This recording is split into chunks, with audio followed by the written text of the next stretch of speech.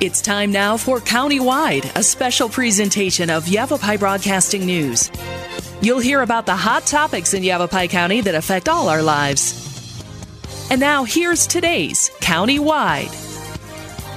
Well, good day, everybody. Brad Miller, and happy to be back doing Countywide, and a guest that we've had a number of times on the show over the years, although I think it's been a tiny little bit of a while. Today, representing the League of Women Voters, Robyn Prudhomme-Bauer.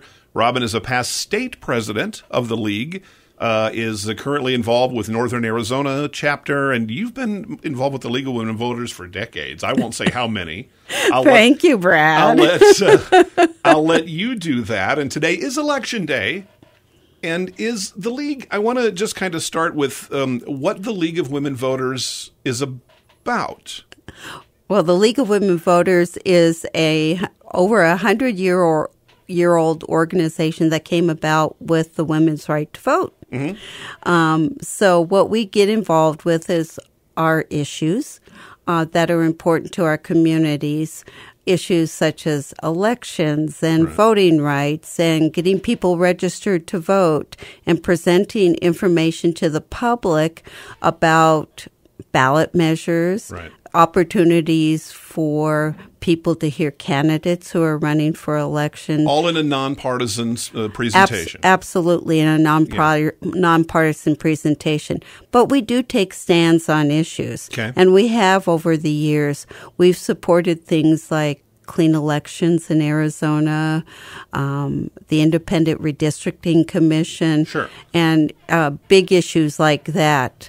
And locally, we've supported things like school override elections and stuff. So those are based on member discussion and agreement. Quite a few things over many decades, more than 100 years as a national organization, League of Women Voters. Well, let me ask you this. There is so much happening, certainly nationally, but even in Yavapai County, and that's where I want to kind of focus our conversation today, with the issues of election integrity. Mm-hmm. Concerns by a good number of people about the 2020 election being either unfair, fraudulent, or any number of those kinds of things. There's a lot of people on the national stage that still are claiming that was what happened. In Yavapai County, two of our top elections officials recently resigned. Yep. Both of them suggesting that while criticism, questioning, even complaining are parts of the job of any public servant, perhaps some of those questions and complaints cross the line into threats and intimidation. Yes, they My do. words, not theirs. Yes. You're all very well aware of this. Yes, I am. You know both of the folks I'm talking about, Ms. Hoffman, Ms. Constable. From your chair and the League's chair, was the 2020 election in Yavapai County fair and accurate? Yes, it was. Okay. Absolutely. It was fair and accurate. Because Yavapai County has had a history of having very solid, fair, and good elections here. They have strong procedures in place and processes for running fair and accurate elections in Yavapai County. We always have been. Both Leslie and Lynn have been professional in their job and have ensured that has happened here. They have also been very open about the kind of election equipment that is being used, about the kind of processes for handling mail-in ballots, because that's a predominant way people vote in Yavapai County is by mail-in. But both of them are very secure, very professionally run, with people who care very much about accurate and fair elections in Yavapai County. Can you determine from any direction, or what is your take, if you have one, a position of any kind, on some of the concerns about the prior election in Yavapai County being unfair or inaccurate? Some have even said that there was cheating or fraud going on, not just inaccurate, as in mistakes were made, but as in there were nefarious situations. I know you're not an insider. I know you're not with the county. But have you seen anything that would cause the League to have that kind of concern, or even a citizen? Absolutely not. Okay. Absolutely not. It was a unique election. We can all say that because we were in the middle of a pandemic, and it was strongly encouraged for our public safety, our public health safety, to vote by mail. Right. So, which was already a very big deal in Yavapai County. Are people, do you think, more mistrustful of mail-in balloting than in-person balloting? Is that part of the division? That could be, but that is doesn't make sense here in Yavapai County, because Yavapai County has always had a strong percentage of people who vote by mail. Somewhere in the range of 70 plus percent. Very high, even in a national ranking, Yavapai County. Absolutely. Turnout. And this has been going on for many years. So Right. This was not unique to 2020 at all. Okay. It just asked more people to do it instead of going in person to the polls because of the pandemic. So I would say no. I saw nothing that would indicate that there was any fraud of any kind going on in Yavapai County. Okay. Things happen, mistakes happen, but nothing. Of course. Just the scale that kind of thing would have to happen to the point that it could change the outcome of a national election particularly is pretty daunting. I think I can kind of understand some of it in that in Yavapai County, while former President Trump, I think it was 60 to 40% over current President Biden in Yavapai County. Yes. In Maricopa County, it was much closer. And, of course, statewide, President Biden defeated former President Trump by the narrowest of margins. Correct. And anybody in that situation, if you're on the losing side of that particular vote, you're going to say, oh, my gosh. I think that's a natural human reaction, regardless of your political disposition. Absolutely. Nobody likes to lose an extra inning game. No, and in fact, the election process allows for ways to do recounts when they are that close. Okay, let's go to that. There was an audit done of Maricopa County, and there was it was more than one audit. There were several audits. And done. the outcomes there were what in Maricopa? Well, they found it was basically the same, and even they found more votes for Biden versus Trump. It was and they were different processes. Right. So, whether it was the one that was done by the Senate, sponsored by the Senate, Arizona Senate, or it was done by the Maricopa County Elections Department through their election procedures for doing recounts. So they found there was no fraud. They recommended possible changes. Right.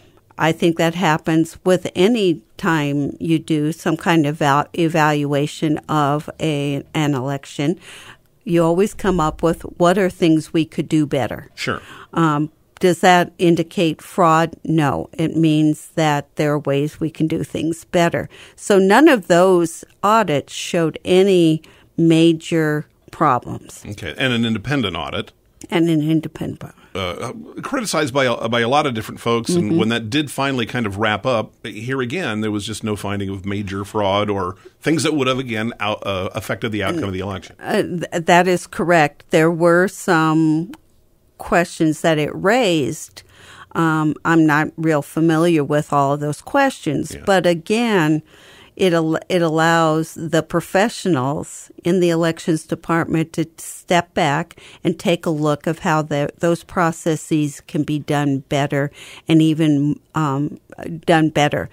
They're already secure, but how do we make them even better so that people understand the level of integrity, if you want to say, for elections and the right to vote. And that's where I want to go when we come back. We'll take a short break. We're talking with Robyn Prudhomme-Bauer, longtime active member and a past state president of the League of Women Voters. Election integrity is on everybody's minds, and today is primary election day. We talked just now about 2020. Robyn, I want to ask you a little bit about today's election in Yavapai County. We'll be back to Countywide right after this. Life changes, then it changes again. Predicting the unexpected in life is impossible. That's why it's called unexpected. So when it comes to financial goals, our philosophy is don't predict, prepare. Hi, I'm Edward Jones financial advisor Matthias Sandoval. A job loss, change in health, or a loss of a loved one can have a big impact on your family's financial security. Let's work together to help make sure you're equipped for life's unexpected events. Call our office to schedule a face-to-face appointment. Edward Jones, making sense of investing. Member SIPC. Verde Solaire, your hometown heating, air conditioning, and plumbing company in the Verde Valley for 38 years, and your trusted North Central Arizona Goodman dealer. Goodman is a name you can trust, designed, engineered, and built in the USA. Verde Solaire offers free in-home estimates on systems that are quiet and affordable. Verde Solaire is locally owned since 1983 and available for all your heating, air conditioning, and plumbing needs. Call 928-567-5315. Visit them online at verdesolaire.com. Better, cleaner, faster. Taxes, taxes, taxes. It's that time again. This is Lewis with Rice Accounting Jackson Hewitt Tax Service. We don't sell cars, we don't do hair or wait tables. We do taxes. At Jackson Hewitt Tax Service, we talk taxes and we prepare taxes. Open year-round for tax filings. Jackson Hewitt Tax Service, located throughout northern Arizona. For over 20 years, our local preparers have helped neighbors pay their fair share and no more. Jackson Hewitt Tax Service in the Tri-Cities at 772-7872. That's 772-7872. Welcome back to the program. It is Countywide. I'm Brad Miller, and again, with the League of Women Voters, Northern Arizona, Robyn Prudhomme-Bauer. A lot of, if you listen to any of the election ads that are running on our stations, the candidates, many of them have voter integrity. At the forefront of the reasons that they're looking for these various jobs. You talked about 2020 in our first segment, the election there, and some of the controversies there and how it worked out. Today's primary election day, again in Yavapai County. We have had a change since 2020 at the top leadership in the county elections department. Do you feel today's election will again be what you described the other one as fair and accurate? Absolutely. Absolutely, because even with both of them leaving the elections area, Leslie Hoffman and Lynn Costable, they have left the department in very good shape with people there who know how to run elections. The new election manager, Michelle Bertel, is taking over, and she has been there. She's a very good choice. She will ensure that the elections are run fair and accurate in Yavapai County because that is her job, and she's a professional.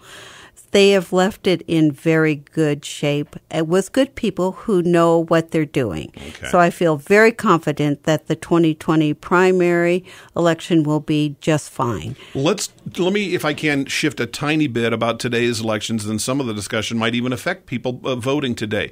There's been an awful lot of talk nationally about some changes in voter laws, some enacted in other states, some pending in other states, and there's a lot going on. In Arizona, we have some of those coming up on the general election. The primary, not quite so much.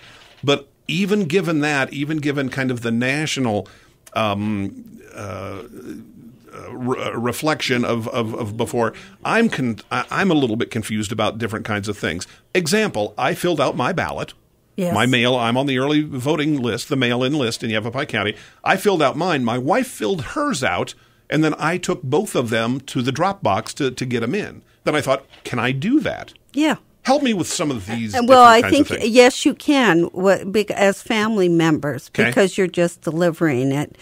What the law in Arizona basically says is that you cannot gather from all of your neighbors, and you can't have an organized group that's collecting ballots. That's called, everybody up the street, I'll take your ballots in. You can't do that. I understand that.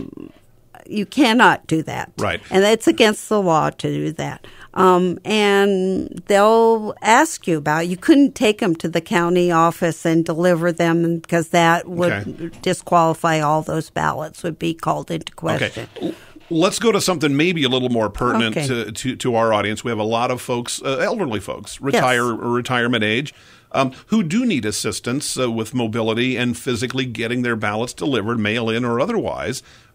What does that work? Is it still the same in terms of caregivers assist it? Talk to me about that. Yeah, caregivers can still assist them in getting the ballot back to either a drop box or the election or to the mailbox or however they want to have it delivered. That's absolutely permissible. There's provisions on the ballot for somebody who's assisting them to sign that. Also, that they have assisted them in doing that. Right. But it's absolutely nothing new. That's nothing new. The basic changes that have happened in this for mail-in ballot is that it's no longer a permanent election early voting ballot. It's called an active early voting ballot, which means you will continue if you are on the list for mail-in ballots. You will get that on a regular basis. You will get your mail-in ballot. If you do not return it or do that process for 2 elections in a row, you will be removed from the early voting list. You will still be a registered voter, which means you can vote in person, but you will not get a mail-in ballot until you request it again. Okay. So you'll have to go back and request being put back on the active early voting list. As you know, I'm slow on the uptake, so I'm gonna go through a piece of that with you. It is a little confusing. And this is new. Yes, it is. In Arizona and Yavapai County. Okay, so if I chose not to vote in this primary today, I just didn't, and I'm a mail-in. I got it, and I tore it up and threw it away. In November, I do the same. I don't. That's it. I will not automatically get another ballot in the mail as I have for years. After November. After November, yeah. That's correct. Because 2 elections. Okay. Yeah. Does this also this accounts for any election at any level? If there's, say, just a one? I'm going to plead a little bit of that. I am unsure about that. I would have to go back and read it. But my understanding, it's 2 statewide elections, I believe. So if there's like just a very local election, dog catcher in my hometown of Clarkdale, and I don't. Okay, so that one we're a little bit less clear about. Typically, though, you're going to have at least some county-wide issues on most of your major ballots, as we do today and as we will in November. That's correct. And then be on statewide. Okay. So that's kind of something to look for. Look out Yeah, for. It's a big change in how mail-in balloting works because we've been used to being on a permanent list. Now they've changed to an active list, which means you're an active mail-in ballot voter. Okay. Do you know why that was changed? Was it changed legislatively? Or it was changed legislatively. It was one of the issues that was brought up to ensure that we would have possible less fraud in the system. Not that I believe it occurred at all before. It was a way just to tighten up that permanent early voting list and make it active, which means you are an active voter rather than just being on the list and vote whenever you want to. Okay. I don't know. I guess I can understand that. I'm not 100% sure. Though I can see, say there's some sickness in the family or there's been, and yes. you typically vote and then and all that kind of stuff. My worry is that people do miss 2 elections. Absolutely. For whatever reason, and then because they've been on the mail, they don't get it. They just don't do it. We know human nature. I'm lazy. Yeah. That could happen to me pretty easily. Yes, so. You have to be really on top of how you vote. Or the ways you vote. Where if you've been a mail-in voter for many, many years, you're going to have to watch how many elections you don't vote in. Yeah. By mail. Now, this only deals with mail-in. Correct. Important. That's important because there's a lot of people who vote by mail in Yavapai County. That does not remove you from the You're still registered. You're still registered. Right. It just means you won't get a mail-in ballot unless you request it. Once you register in Yavapai County, register to vote, you are registered until you rescind it yourself? Can you get knocked off the registration rolls? Oh, you're registered to vote unless you commit a crime, basically, or move out of the county. Right. if you change, if you move within the county, you need to still change your registration to your new address. And that's very easy to do in the state. We have Service Arizona, which is an online registration system that you can change your address. Okay. If you move out of the county, you have to re-register to vote in your new county. The only way to be removed off of a voter list basically is if you become a convicted felon or you pass away. Okay, and these are not new. These are not new. This has been standard procedure in Arizona and Yavapai County. Okay. Yes. I want to go ahead and take our final break, and I think before we get to the November election, there's going to be a lot of ballot issues that do have pertain to elections and those kinds of things that'll be. Yes. So we'll have you back at that time and talk. It's not really in place for today's primary, but will be a big part of Arizona and Yavapai County balloting come November. So we'll talk about that at that point. Again, we're with Robyn Prudhomme-Bauer, former state president of the League of Women Voters and an active member for many, many years. We will return to Countywide right after this. Your neighborhood Jackson Hewitt Tax Service for over 25 years and continues to serve the communities in northern Arizona. Jackson Hewitt is here to help you file your personal taxes.